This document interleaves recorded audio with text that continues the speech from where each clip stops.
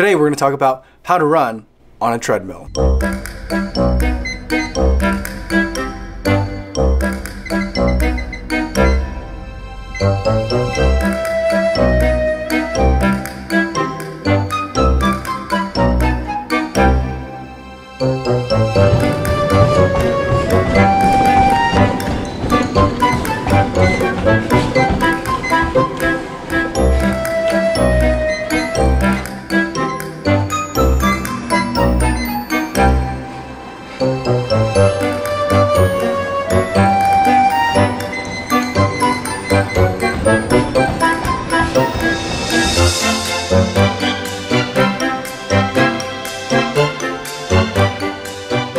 11.0 miles, 8 minutes, 23 seconds per mile today on the treadmill, running for about an hour and 30, somewhere between an hour 30 and an hour 40 minutes, logging a lot of time. I still haven't figured out how to get to that marathon mode or that unlimited mode. My goal was to do about 90 minutes or 10 miles, but I was feeling pretty good today. I was actually, I don't want to say enjoying the treadmill, but I was actually kind of enjoying the treadmill today, and it's taken me a while. I'm normally one of those people that just absolutely hates running on the treadmill. I'd rather run outside in any condition than run on a treadmill, but this winter with some of my marathon training goals, I've decided, you know what, it's time to make peace with the thing. And there's a lot of reasons not to like the treadmill. Mainly, I think it's just misleading. It's a misleading experience.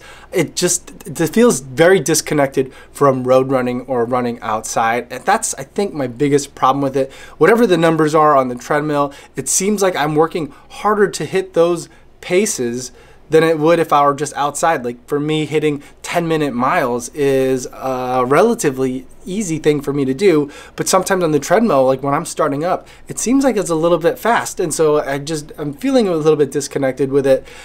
And combine that with the fact that when I put my foot pod on, whatever number it's giving me, like a 10-minute mile, I'm actually running slower than that. So the disconnect is even further in reality compared to what the numbers are, and so mentally I have a hard time dealing with it. The other thing about it that I don't like is that the set activities that you can do, like the hill climb or whatever, it makes it look like you're doing rolling hills, and I've talked about this before in another video years ago.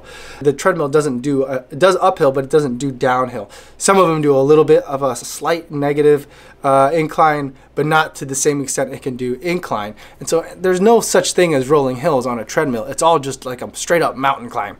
If you want to do incline, I generally don't do incline at all, or just hit it once. It's like whatever the minimum number is. I think it's a 0.5, which is an arbitrary number. Maybe that corresponds to degrees. Probably doesn't, because none of the numbers on a treadmill correspond really to anything in real life. Although I do think that time and distance are relatively okay. But here's how I've been using it. Here's how I've still found it helpful.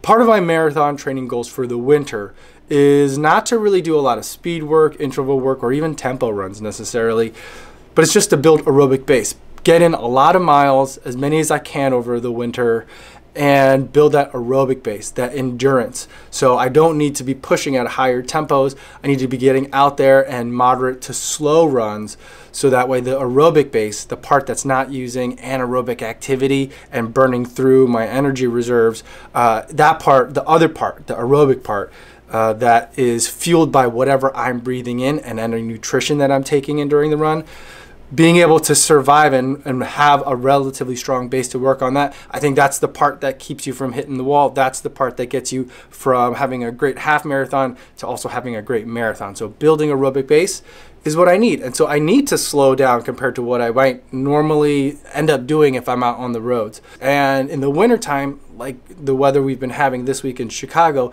you can't be outside for more than 50 minutes. And if you want to get in a longer run, you got to do it on the treadmill. And so I'm trying to think of it that way. The other thing that I'm looking for on the treadmill is it can be useful for intervals. I went out to like a group fitness class at Runway Fitness Chicago, I think now 2 weeks ago, and that was very different. You know, you're hitting the paces, you're accelerating and then coming back down, doing somewhat of an interval type of run or a tempo run or however you want to phrase it, you're getting the legs turned over really quickly, and it was a lot of fun. It was just a nice way to mix it up in terms of the winter. So I think those are the two ways that the treadmill can actually be really helpful in the winter time, and keeping those in mind, it makes running on the treadmill a little bit easier to kind of deal with and get over some of the things that I don't like about the treadmill. And so here's some of my tips in terms of how I kind of had made peace with the treadmill. And the first thing is I try to just forget about the numbers. Don't worry about pace. Only just think about it from that aerobic base building perspective. Think about how I'm feeling as I'm running on it. Usually these days when I'm on the treadmill, I'm thinking I'm either going to run for an hour or an hour and a half, and however fast it tells me I ran is however fast I ran, however many distance it gave me is what I get at the end. The goal is to run for an hour, 60 minutes, or 90 minutes and get that aerobic base kind of workout in. The other thing that I've been doing that I've been liking with the treadmill is to bring a water bottle. I got this one. I won like an Instagram contest or raffle from the Forest Preserve when I was out there with my running buddy one time. And so that's a nice one, something that you could squeeze into your mouth really easily as you're running. And I usually take a drink, I'll put Noon or some other, whatever your favorite sports drink is, in there, and every 15 minutes I'll take a drink. The other thing that I'll do is I'll bring a gel if I'm going to go for longer than an hour, and then at an hour I'll usually, anywhere between 45 minutes or an hour, I'll eat a gel. The next thing that I do to kind of make things a little bit less horrible on a treadmill is to have like a two-tier music approach. So the first thing that I like to do is I'll put on a podcast, because in the podcast you can kind of get into it, zone out, or if you're the type that wants to watch videos, I sometimes get motion sick if I watch a video on a treadmill because I'm bouncing around and trying to like focus on an image, and that like messes my eyes up.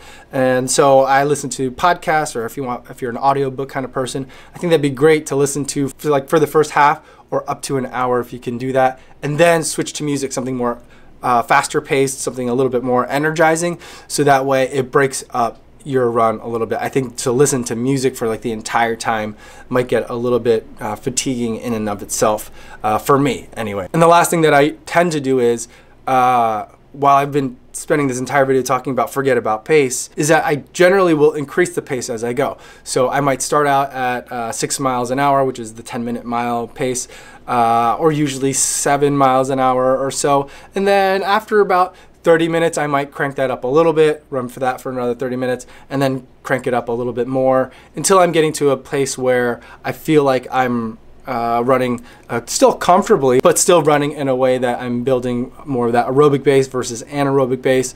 But as you warm up, as your muscles get acclimated to the movement on the treadmill, I find it's easier to just crank it up like a couple 0.2, 0.3 miles per hour, and your body doesn't really know. There's an initial transition period, but your body, I think, doesn't really notice.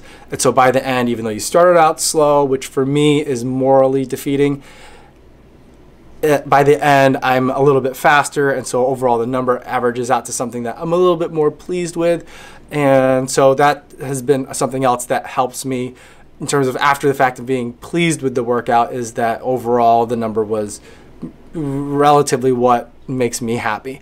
And so as much as I try to forget about numbers when I'm on the treadmill and try not to care about it, I still care a little bit. It's something that works for me. So those are the ways that I like to run on a treadmill, and I just try to remember that these are the miles that are really boring and I'm just going to log them, but I'm doing it at an aerobic level, kind of the moderate to moderate easy paces, and hopefully that will have big payoffs come August, September, October, because instead of only running for 40 minutes or 45 minutes outside, I was able to run twice that at a nice easy pace, kind of the run slow to run fast idea. So that's my approach to treadmill running. If you have ideas, tips on how you conquer the treadmill and make it so that you can get those winter miles in, please put them in the comments. I'd love to hear them because I need more tips because I think that I've made peace with the thing,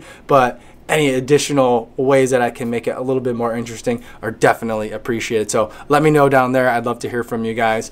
But before I go, I want to talk about 2 charity runners for the day. We had one yesterday, but it was the winter running motivation video, so I didn't want to have like a talking part at the end of it because it would kind of interrupt, just like a race video would interrupt kind of like the feeling of that video. I like to have those tight and very compact. Yesterday's charity run for the day was PD Cunningham, PD876 on Instagram.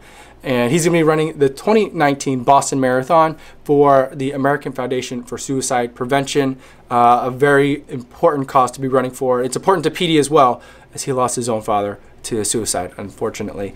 I've donated $10 to his cause, and I'll post a link in the description in case you'd like to learn more about his heart-wrenching story or about the charity that he's running for. Today's charity runner for the day is Josh Jerome, JC Jerome 53 on Instagram, and he's going to be running the LA Marathon. I think he's our first LA Marathon runner that we've spotlighted in the channel, and he's going to be running that marathon for Guide Dogs of America, a foundation that helps provide guide dogs to people in need. I've donated $10 to his cause as well, and if you want to learn about either his or PD's fundraising efforts, I'll post links to both in the description so you guys can learn more. That's all I have for today, everybody. Happy treadmill running. Hope you guys are, if not enjoying it, at least getting in those aerobic base building miles. Thanks so much for watching today's video, and I'll see you guys tomorrow. Yo, what's going on?